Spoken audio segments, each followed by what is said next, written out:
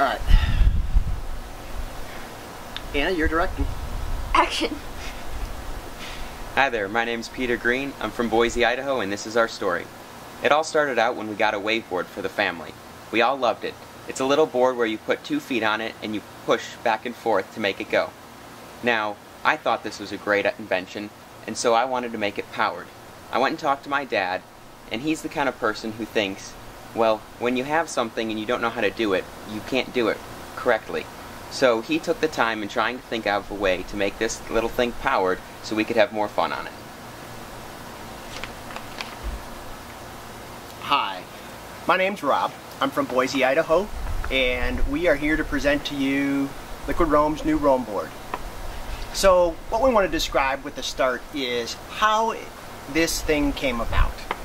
So Peter had talked about having a waveboard in the family. So Peter used the waveboard, my other son John, who's 15, used the waveboard, I used the waveboard, and I have to admit, I looked at how maneuverable this waveboard was, and I just couldn't get over it.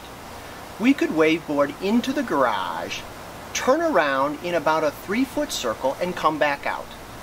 That's something that I just couldn't get my head around. I could do it, I couldn't understand it. So Peter came to me and said, you know what, Dad, we have to build a powered waveboard. And I'm like, yeah, right. That's going to happen. So he looks at it and thinks, well, Dad's got to figure things out. Well, the reality is, Dad's got to nap a lot, Dad's pretty lazy, and Dad's got some other interests in life.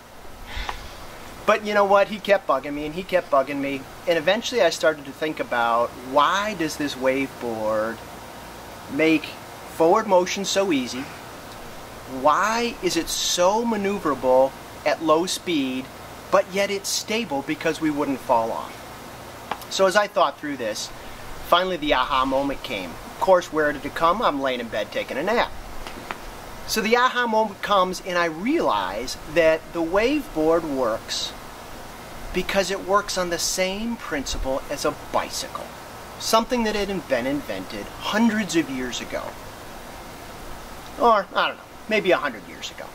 But certainly a long time ago. So the idea is, in a bicycle, the result for the end user is they can go fast and they can steer by leaning the bicycle. Then, when a user goes slow, they steer completely differently. And that's where the magic of the waveboard was. It steered 2 different ways. When a user goes fast, it steers by leaning. When a user goes slow, it steers by a principle of keeping the center of gravity directly over the person's feet. That's why they don't fall over. So once I realized that, I began to try and struggle with, okay, so we want to build a powered waveboard, and how do we do that and not lose the magic sauce of keeping gravity directly over a person's feet? I wanted to copy the incredible invention of the bicycle. I wanted to take that magic to stand-up transportation. Now, a waveboard is cool, but if you've used it, you know after about 10 minutes you're pretty much exhausted. So we spent the next 2 years working on this basic principle, and that's what we're going to share with you over this next period of time, is how we built stand-up transportation that is maneuverable, stable, and the most fun you've ever seen. Hi everyone. We're out in the green garage right now, and we moved out here to take a few minutes and show how the transition from our aha moment of we need stand-up transportation that operates like a bike. So I'm going to take you through that a little bit step by step. Hey Anna. So want some?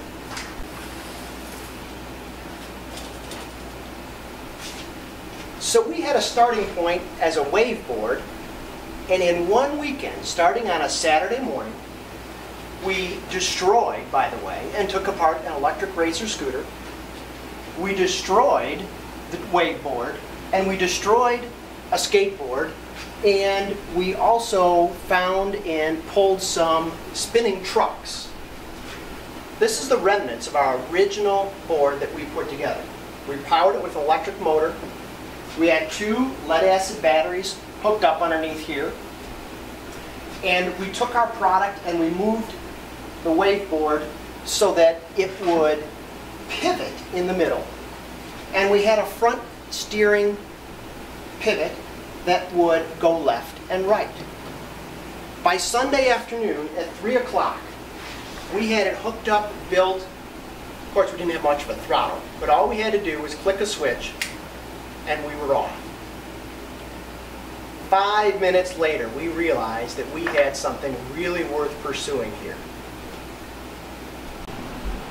Okay, go. All right, everyone. Last time we talked, you had just learned that we, in 2 days, had a huge blast of fun. So while Peter and John went off working with the electric board and having a blast, I sat down at a ping pong table in our garage with the knowledge that we knew what we needed to accomplish at this point. High-speed fun, low-speed maneuverability, center of gravity over the board at low speed. If we could accomplish those 3 things, we would have a winner. So the final hand industrial design that we came up with allowed a user to place a foot here and place a foot here. Very similar to snowboarding. The feet don't move, they stay in one position. We hid the motor and had a set of back wheels that would power and brake. Hi everyone, welcome back.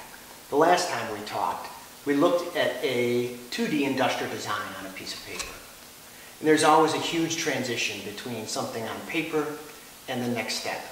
And the next step, clearly, for me, was to get comfortable using 3D CAD again.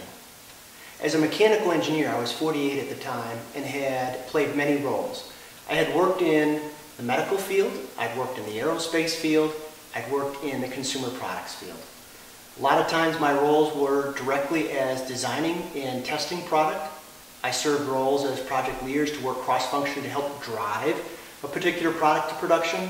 And I also was responsible many times for product portfolios that would define technologies that we would pursue and eventually drive into products.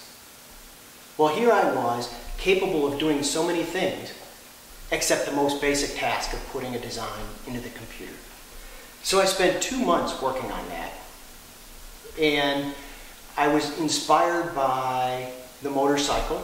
I started to look at chopper designs and cafe racer designs, wheel designs, structure of a motorcycle, and begin to learn and take those findings and the exciting aesthetics from that product line and began to put them into our new roam board.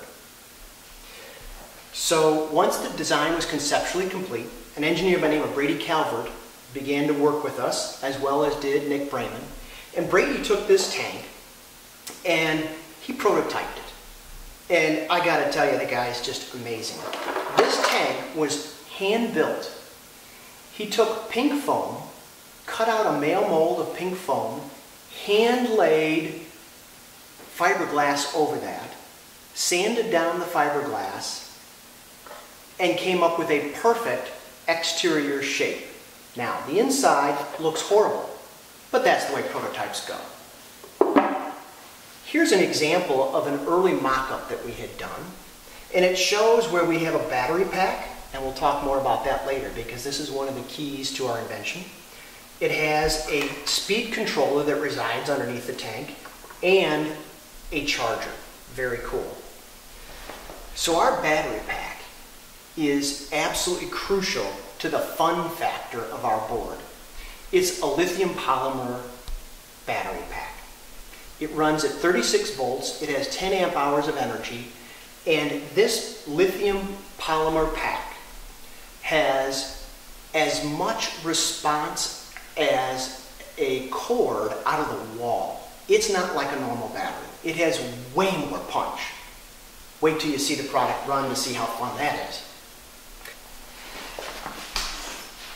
So now, in the spring of the following year, we had to go out and source multiple components. This set of machined aluminum parts is only one of 3 major aluminum assemblies.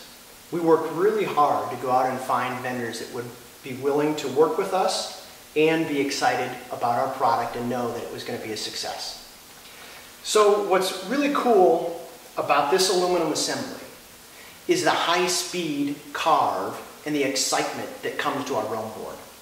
This cover hides 2 springs which allow the rear axle to pivot and create a steering effect.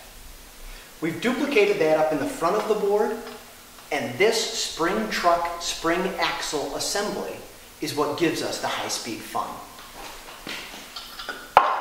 So now, let's spend some time talking about the low-speed maneuverability that we knew we needed to accomplish. Here's one component of that. This looks like a steel bar, but it's actually a complex assembly. And one end of the steel bar is attached to the front board. The other end of the steel bar is attached to the back board.